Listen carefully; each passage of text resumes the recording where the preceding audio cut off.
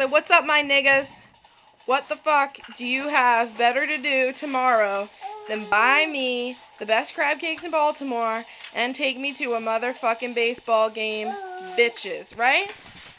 What else? You think my broke-ass parents are gonna buy me $8 beers at Camden Yards? Exactly. Hell no, we're not. I need Opie's wallet to take care of me. And I need some OG spikes to yank on. Right? Yeah, I want to try to pull those earrings right out of her earlobes. I heard Uncle Faggot could do it, so I can get both of them this time, bitches. I'm going to be throwing out the first pitch, so if you're not there, you're going to miss all the fun. What else do you have to say?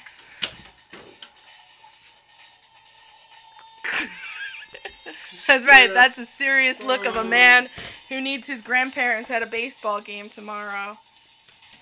Yeah, I don't think that's an I'll accept no for an answer. Look, we even have him caged. Can you believe that?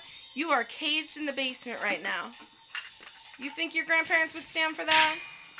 They might even take you home and call child services on us tomorrow. How are you going to get free without them? Exactly.